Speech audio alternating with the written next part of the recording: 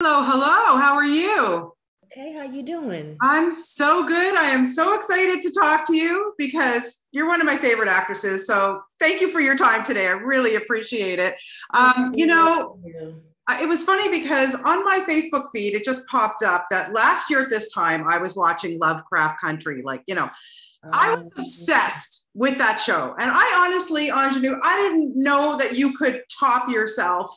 I am so upset that that show didn't get renewed. Did you have a good time making it? Because it was a toughie. I had a great time. Oh my God. It was one of the most rewarding and fun acting experiences I've ever had. It was a Christmas gift. It was a Christmas gift. It was better than a Christmas gift.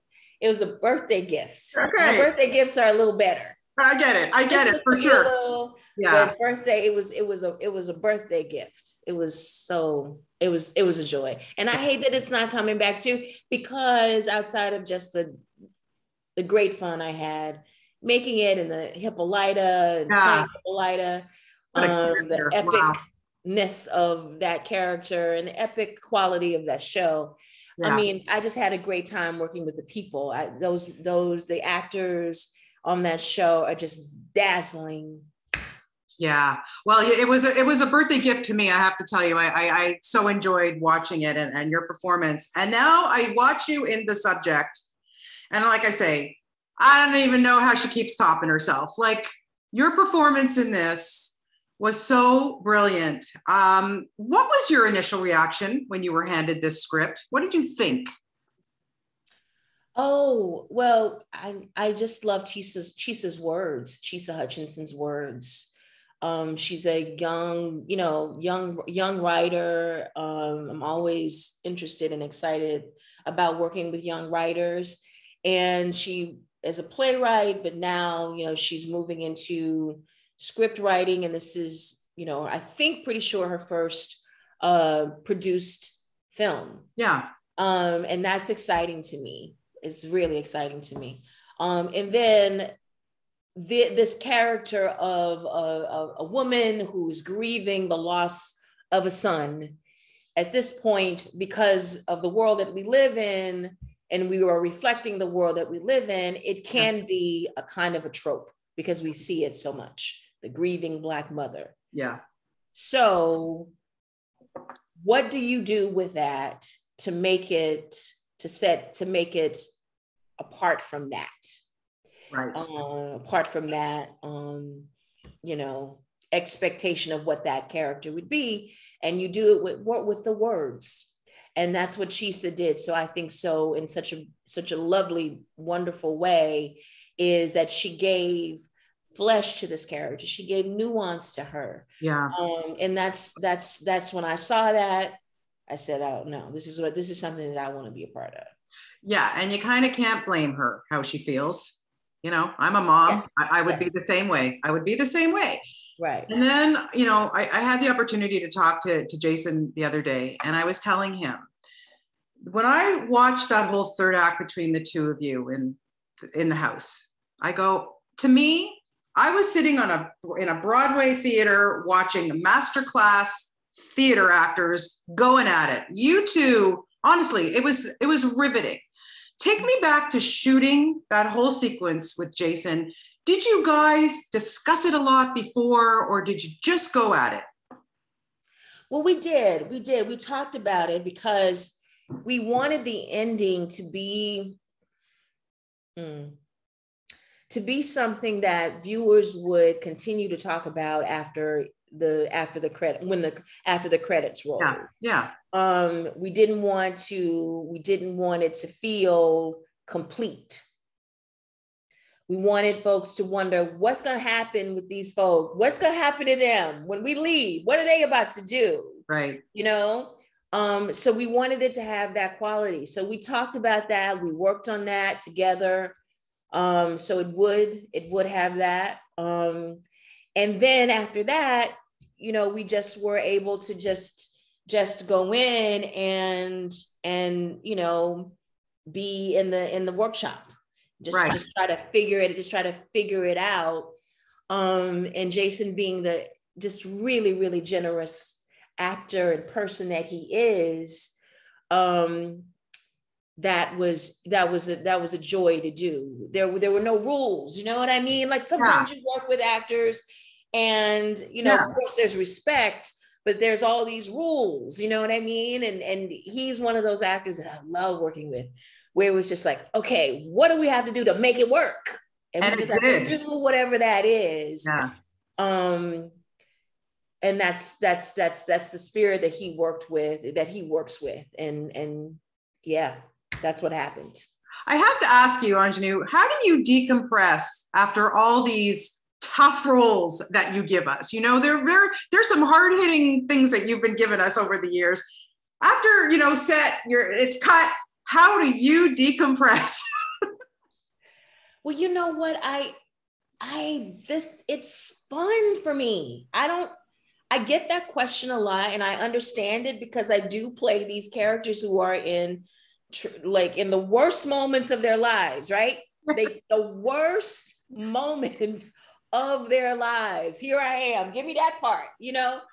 So you would think that, you know, I would come home and I'm in the bath and I'm, you know, but I'm telling you, I love playing that. I love doing that kind of work.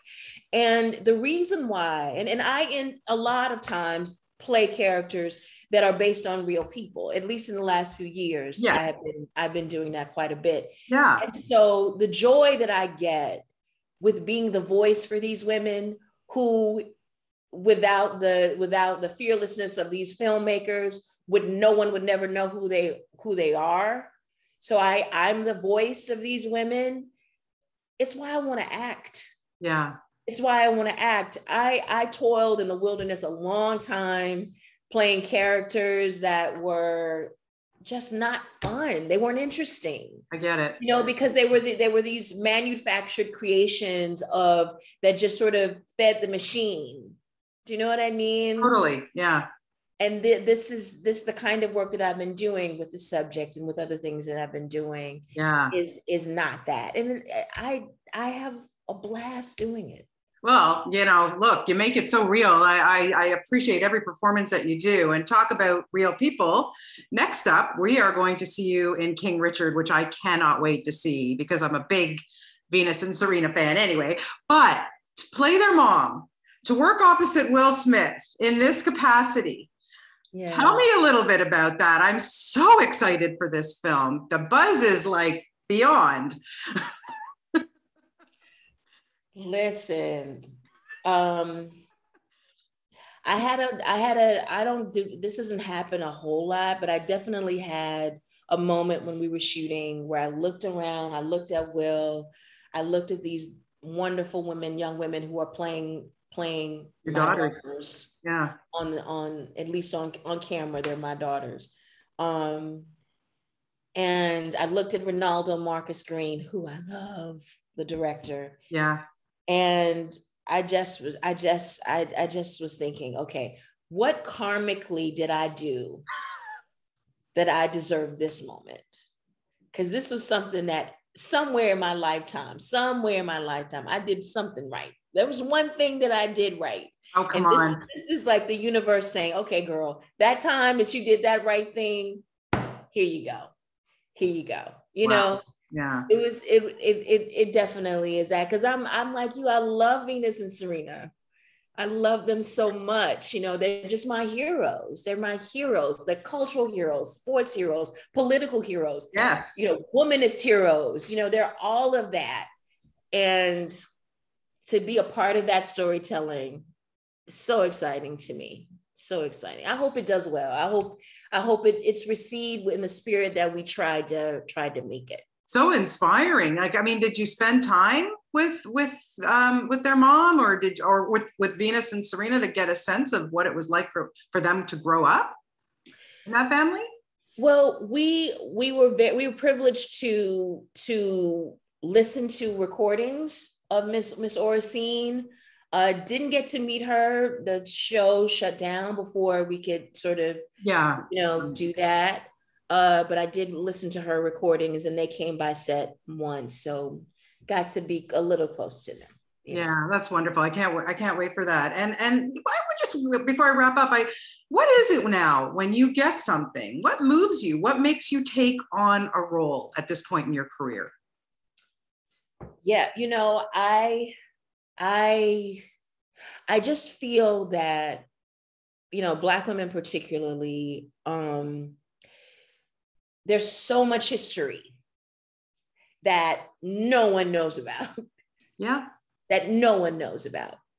That even myself, that I'm just learning so much about Black womanhood in this country that has been erased, or that has been, you know, told in a way that's from a man's point of view.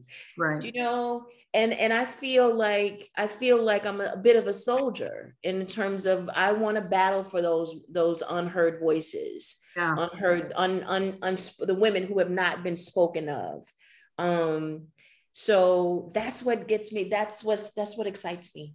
Yeah, well, like I said, you know, you talked about a birthday gift earlier. You're a birthday gift to me. Thank you so much for your time today, because honestly, everything you do, you're so good. And I've just loved following your career just from the get-go. And I love talking to you, and I really do appreciate you. So thank you so much for your time today. Best of luck with everything, the subject. Honestly, I don't know how you keep topping yourself. I really do not. And then you have a TV series coming as well. Is that true? Oh, yeah, 61st Street. Yeah, that looks amazing with Courtney Vance. Oh my God. Mm-hmm. Yes. Yeah. Wow. Can't wait. I can't wait. My AMC DVR will be set. So I appreciate that. Thank you so much for your time this morning. Thank you. I appreciate it. Have a great day. Hope to see you soon. Bye. You too. Take care. Okay.